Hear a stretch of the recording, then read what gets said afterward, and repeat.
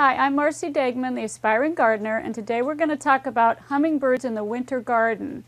Now, some people don't have hummingbirds and some people do. If you're in a milder climate, you may have some that migrate south and some that stay. In my area, some people have Anna's hummingbirds that stay in their garden. The other kinds of hummingbirds that might stick around are those that are not well, that are sick, and that need extra nourishment. So if you're seeing hummingbirds for whatever reason, it's a good idea to try to feed them.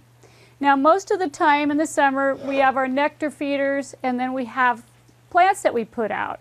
You do the same thing in the winter with the nectar, and if you have a problem with it freezing, you can put it near a light bulb, change it often, do your best. Sugar usually slows down the freezing process, so it depends on just how cold your climate is. But if you're seeing hummingbirds, they really need your help. That means you've got to keep them fed. The other thing you can do is you can try to have plants in your garden that will help to feed them during the winter.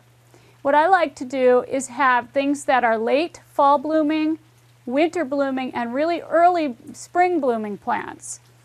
In my area, strawberry tree, arbutus, things like that get berries and fruit late. So those are very late fall. And then into winter we have hellebore, we have viburnum, witch hazel, sarcococa, and different shrubs that bloom, and they'll go right to those types of things. They're not going to be picky if that's all that's there. So anything that you can put in your garden that blooms in the winter will be good for hummingbirds. Put them close up so you can really see them when they're there.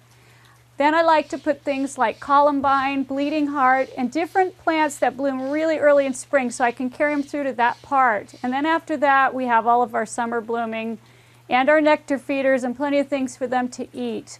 So if you're lucky enough to have hummingbirds in your garden in the winter, definitely feed them.